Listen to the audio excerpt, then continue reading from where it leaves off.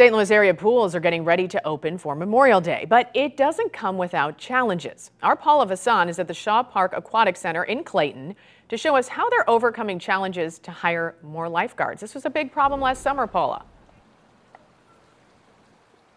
Well, I am sitting in this chair reliving my lifeguard days. I am clearly not dressed appropriately. I'm also missing my whistle, but tomorrow, these lifeguard chairs will be filled, these pools will be filled, all of the people ready for opening day. There's a full staff of lifeguards at the Shaw Park Aquatic Center in Clayton.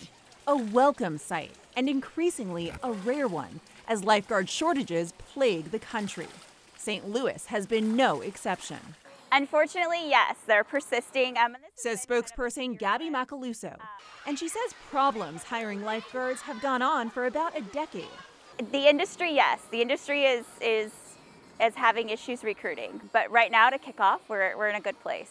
She says it's because the city of Clayton is working with a company called Midwest Pool Management, a contracting company with a staff of about 1,200 lifeguards in the St. Louis area. They have, assured us that they have the staffing in place to start the season, off to a good start. Amid staff shortages, more and more places are doing the same. St. Louis County is working with Midwest Pool Management for the first time this year. The company has upped hourly pay from $13 to $15 to help with retention, a problem that exists around the country. If you look down behind me, there are no lifeguards for 30 miles.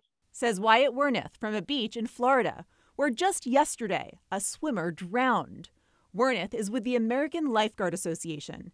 He says more than half of public pools around the country have faced shutdowns or reduced hours because of lifeguard shortages. We need to take lifeguarding more serious. For now, Macaluso is ready for the start of a fun season. We're really excited to get going. But even with the extra hiring help, it's not easy.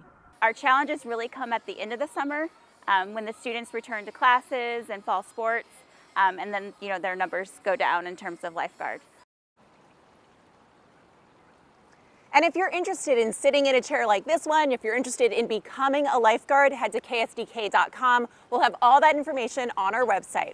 At the Shaw Park Aquatic Center, Paula Vassan, 5 on your side.